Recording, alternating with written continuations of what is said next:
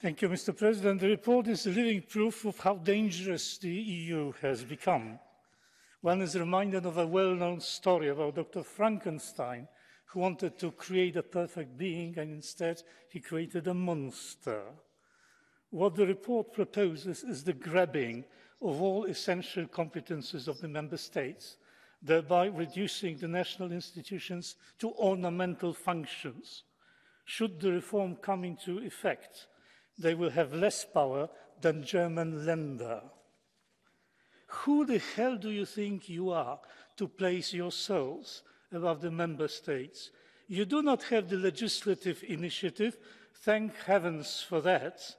Your democratic legitimacy is scarce, your record lamentable, your respect for law non-existent. You want to govern the entire continent, but they're not even capable of supplying hot water in the building. Unfortunately, the EU will probably go about it in the traditional EU way, keeping millions of people out of it and exerting pressure on national institutions by all sorts of foul tricks.